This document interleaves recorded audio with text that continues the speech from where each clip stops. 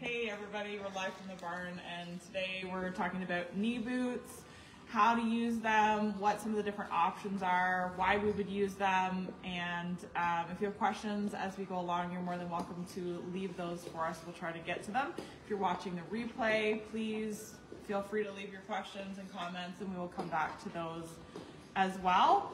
Do you want to start with why somebody would need a knee boot? That's a question that we get a lot, is what are those and do I need to be riding one of those?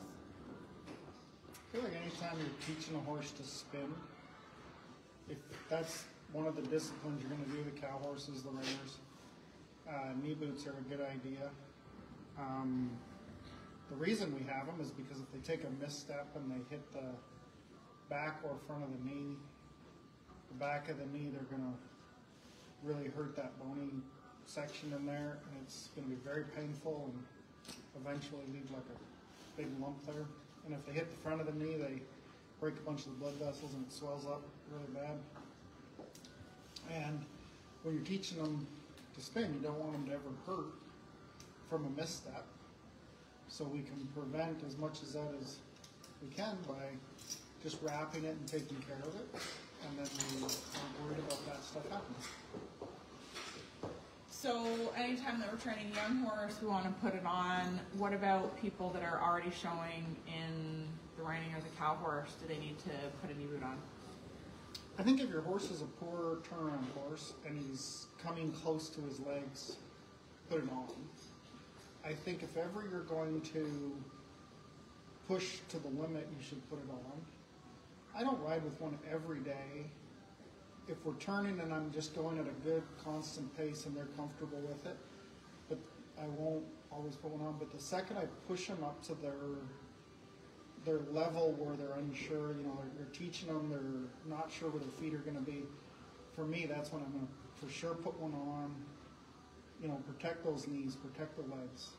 Without a leg, they're no good. I think it's important for a person who is learning to also consider putting a knee boot on, because even if your horse is good at turning around or knows how to turn around, sometimes as the rider we can kind of get in their way a little bit and maybe get them sucking back a little more, and then that's when they're more likely to knock their knees together. I guess that's a good point. Anytime you're learning both human and yeah, anytime that you are learning or the horse is learning, or you're getting used to a new horse, or yeah, you're stepping it up in your turnaround, I think it's a good idea. It's definitely not something every single person on every single horse has to have, but you gotta know where them horses are. Yeah, walking. It's a nice option to protect and prevent injuries. Yeah.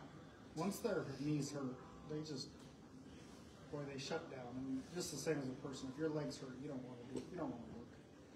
Knee boots are cheap compared to horses. So what are all of the ways that you have protected a horse's knee when you've been showing them before the two that we're going to show people today? Quilts up higher than a wrap. I've done that one a lot.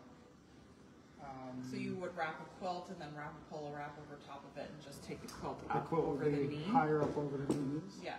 Or like a no-bow kind of thing. Used to use a lot of the neoprene bell boots. I would just flip them upside down. Used to be able to get, we tried standardbred knock boots, but they were designed to go just straight forward. They weren't designed for the side to side that the reiners and the cow horses have. I think those were always my big ones, the upside down neoprene boot and the big polo wrap up over the knee. Yeah. And what are the drawbacks to those? Like obviously what we're going to show them today is the what we think is the best option, but what are the drawbacks to both of those options? Like what's the drawback to doing the quilt, or what's the pro and con of doing the quilt? Time was the quilt. You know, it's definitely time. And if somebody doesn't know how to wrap, you know, you can really mess a horse up with a bad wrap, like a polo wrap. So if they weren't wrapped properly, that was always a concern. And the time, it just took more time. Harder to wash. Yeah, you have to wash them all the time. Yeah. Or you drop them off in the laundry room and hope the wife doesn't for you. Yeah, nice. And then the upside down Bowels works decent, but what they, they just moved a lot. They definitely had a lot of movement to them. And they're not quite big enough, like it's difficult to get it done up, and it's difficult to get it to go right over the top part of the knee. It kind of covers the bottom part quite well, but doesn't cover the top part of the knee quite as well. But it's an inexpensive way to do it, I think. You buy a set of 2 of the neoprene Well, now bell it's just to boots. order the extra large. Yeah, They're flip huge. it upside down. You get And then 2 use those for their coverage. Yeah. They both worked fine. They Yeah. had their pros, they had their cons, but they worked all right. Okay, so now let's show them what our favorite options are. So we have 2 different kinds of knee boots, or 2 different styles. They're actually the same brand, but they're 2 different styles here. This one is the first one. This is the one that has been in production for longer. It has a solid piece of neoprene, and then it's extra reinforcement through the middle.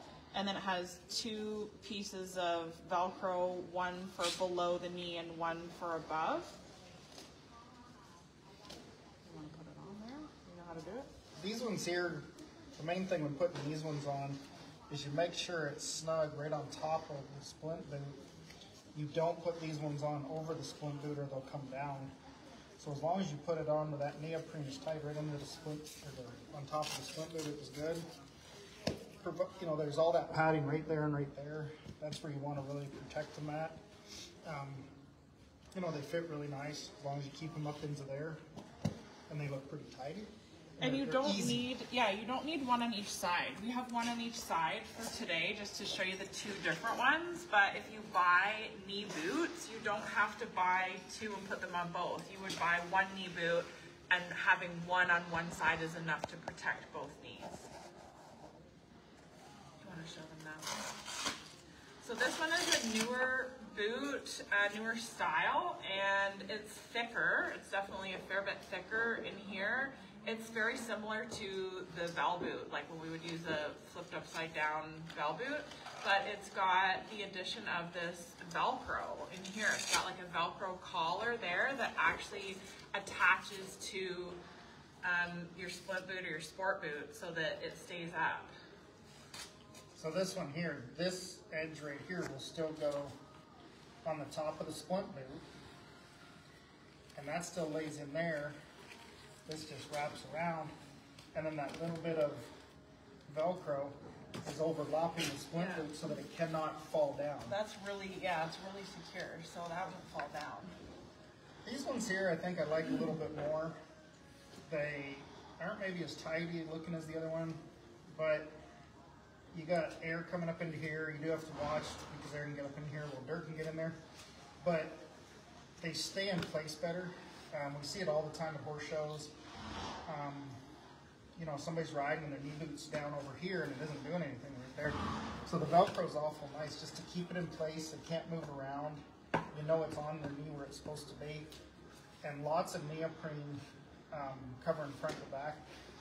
You can get different brands that have a much thinner neoprene. I'm not looking to cheap out when it comes on my knee boots because you need that knee to be healthy and you want to take care of it. So that little extra neoprene is worth it to keep those things sound.